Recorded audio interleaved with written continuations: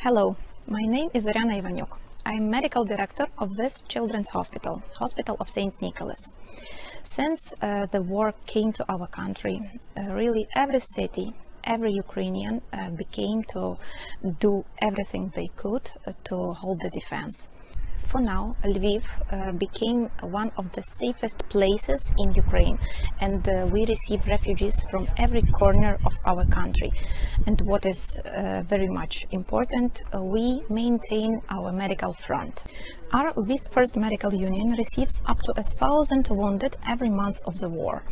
But the most difficult thing for us is when we meet children at the station, without arms and legs, with severe burns, with life-threatening debris of the body, with lost memory, without documents, and no relatives who would remain with them. The stories of these children are really heartbreaking. Vinnytsia. This is Roma. He is 7-year-old. On July 14th, he was supposed to see a doctor in the Neuromed clinic. But he lost his mother because of the impact of a Russian missile on an office center. And now Romchik has 45% burns of his body. The limbs and especially the face were severely burned. The child is in a coma. Kramatorsk. I remember well the day when Natalia and her children were brought to us in May. On April 8, at the railway station in Kramatorsk, the Russians fired heavy weapons and hit civilians who were waiting for an evacuation train. Natalia lost her leg and her 11-year-old daughter lost too. We have already received 20 wounded children that day at the station. Vuhledar. Veronica's family hid from the shelling in the shelter of the house.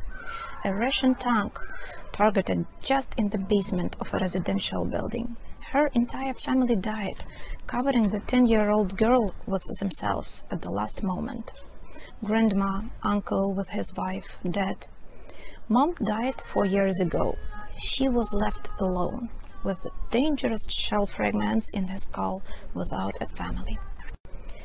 Every day, every minute, every second we fight for their lives, supporting vital functions in intensive care department, doing impossible things in operating rooms. We treat deep wounds and teach children to walk again. Our team is joined by doctors who, despite the burned house and occupied city, still come to the hospital and continue to do what they do best, save lives. And now we are asking for your help. We are asking not to leave us with this terrible war. If to tell the truth, we are learning to live with this catastrophe. Your support is really, really important and will help us to win and to survive during this terrible time. Thank you so much. We will win together. Slava Ukraini!